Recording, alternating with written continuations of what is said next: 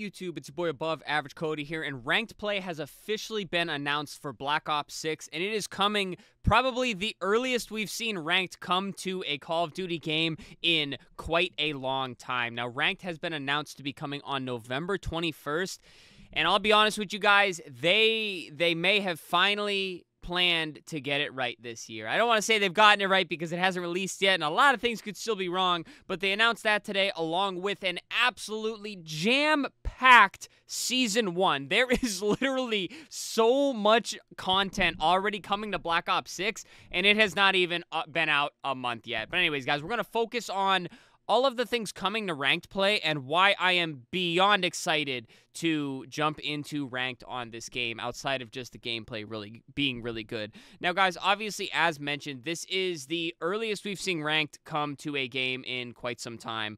If you've been playing the franchise for 4 or even 5 years now, it's been the bread and butter for Activision and Call of Duty to just hold back Ranked for 3, 4, 5, even 6 months. I don't know if they just think they want to, like, revamp some hype and bring it back to the game, but Ranked Play is releasing really early, and guys, it's coming with some really good features. The first one being map and mode veto, guys. Before each match, 3 map mode combos are presented, and teams independently vote to veto one of the presented options. And this is fantastic for a lot of reasons, because we have not had any form of map voting, map veto, nothing. You just get a map, you get a mode, and you are stuck with it.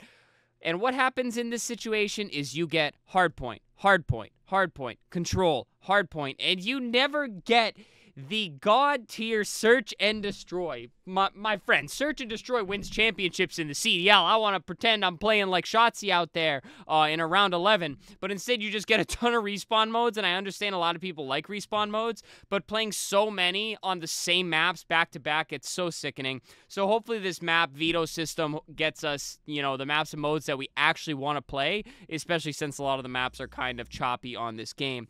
Now, there will also be a forfeit. Vote with your team to end a match early if your team is getting blown out. And this is absolutely embarrassing, but this is fantastic because I can get the hell out of those lobbies that I'm getting thrashed in faster, and the team that's thrashing me can get back to the lobby and jump into the next game, which is just great for both parties. Next up, guys, full parties of 4 can play together regardless of their individual rank. No more keeping me from playing with my friends, whether they're too low or they're too high because I just hopped on the game. This is really good news. I understand why ranked restrictions are in place. Hopefully it'll be balanced enough where they can matchmake pretty evenly. Hopefully we don't have too many bronzes queuing up with, like, platinum players. I really don't know how that's going to work. But hey, as long as I get to play with the homies, I'm overall pretty pumped about it. And then finally, guys, the next big thing is each player's first loss of the day will be forgiven and not deduct SR. Now, this normally only happens either A, at the reset of a new season, or B, if you jump up and hit a new rank. And I don't think it's necessary, but hey, you get on, the hands are ice cold, you get a search and destroy for your first game, and it's just not you playing out there. You're not warmed up, you're not ready to go. I'm perfectly fine with the first game being forgiven, and if you win, you'll still get SR, which is pretty sick. And guys, this is all really good stuff. There are some bad things, but I will say the rank system has been improving over the years. If you guys remember back in Cold War and Modern Warfare 2019, we had the systems where it was like the ladder system, and you had to play a million games to try to get to the top of your ladder, and there was a level system, and your rank didn't really matter. It was all over the place. There was no directive, but in these last couple of years, they've kind of built a system that kind of makes sense. You work your way up, you start at bronze, you climb up to platinum, crimson, wherever you're trying to go. They have a top 250 list. It's been a pretty good system overall, and there's also an overall level, so even if you can't break through that gold rank or whatever you're stuck at, you're still progressing and getting all these great levels. It's a really good system. Now, time to get to the negatives. The matchmaking has been MMR for quite some time, and I'm a firm believer that what is the point of having a rank tied to your name if you're just going to matchmake me off how I perform in the games? I swear, games are just obsessed with hidden matchmaking rank, which is kind of just something tied to how well you perform that you can't physically see. And then also just high SBMM, low SBMM. High SBMM, like just throwing you around up and down, trying to keep playing the game.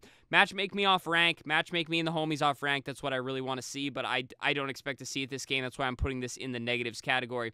Next up, guys, the skins are booty. I'm just going to say it. The ranked skins every single year are just absolute trash, and I just have to bring those up.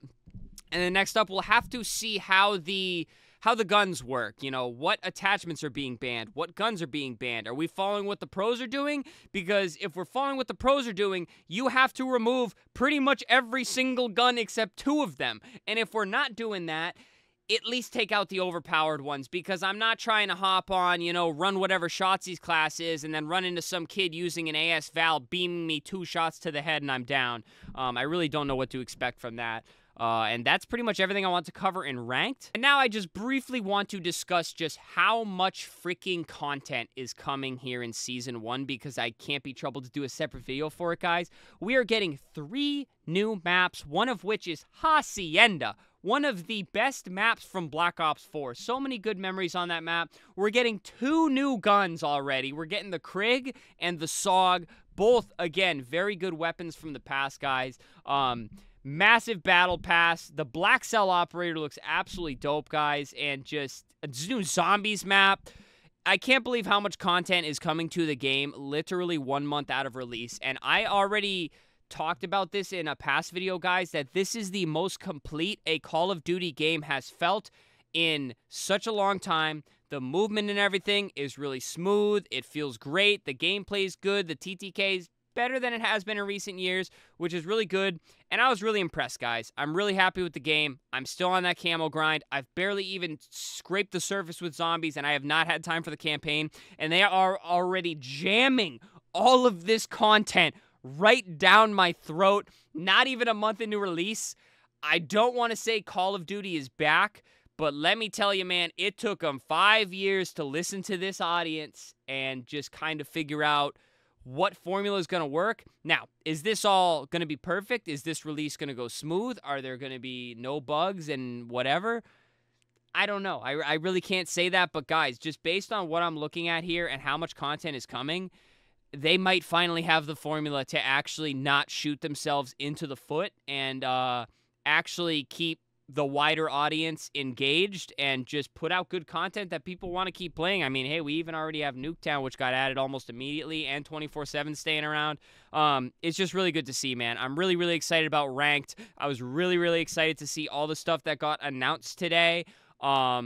Long before the updates even going live, and I just love when devs do that. You know, let me know what is coming long before so I can kind of get excited. I can talk about it with you guys, the fans, and just, guys, I don't know, I'm going in circles here, but man, I saw all the ranked stuff and I'm like, whew, I am excited. And as a big ranked play enjoyer, that hasn't even bothered to grind the last couple games, I'm really excited for this one, guys. But let me know all your thoughts down below on Season 1. Guys, you know the drill here. Subscribe, leave a thumbs up on the video, and we got channel memberships and super thanks if you'd like to support monetarily. But please, don't feel like you have to, but it does help me out as a content creator. But alrighty, guys, I'm excited for ranked play. You guys know we're going to be streaming it like crazy, and that's all there is, guys. Share all your thoughts below. Stay happy, stay healthy, and stay tuned for the next video, y'all.